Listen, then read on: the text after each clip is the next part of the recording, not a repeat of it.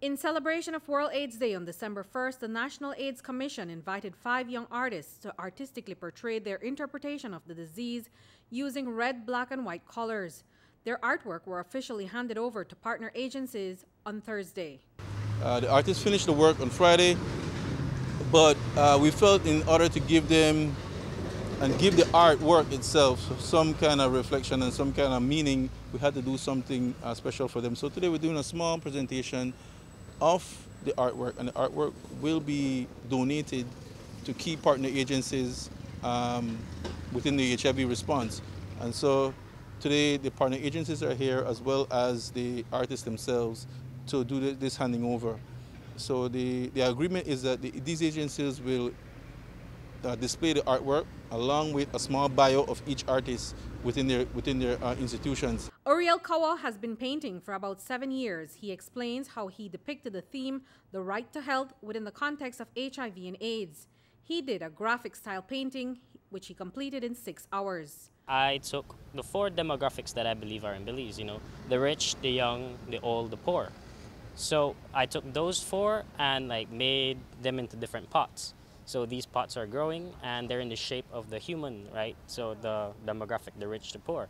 So each of their pots are decorated differently, corresponding to how their class is. So now it just goes to show that health is available throughout all of us, from your young to your old, even if you're rich or if you're poor. So with that, all of us have the right to health.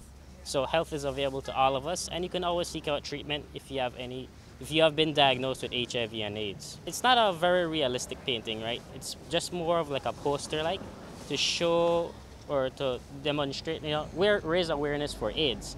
So I did combine a little bit of realism in it with the shading of the pots and whatnot. UNICEF was gifted with Kanisha Gooding's painting.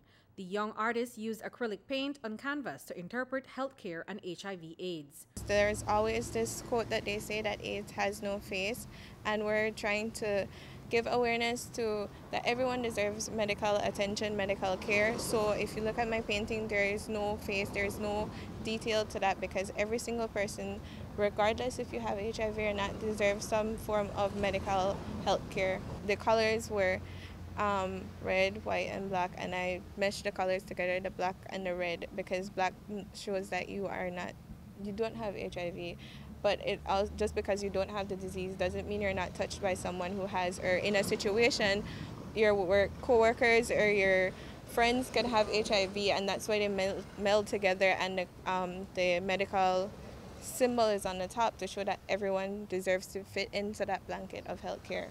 Reporting for News 5, I'm Andrea Polanco.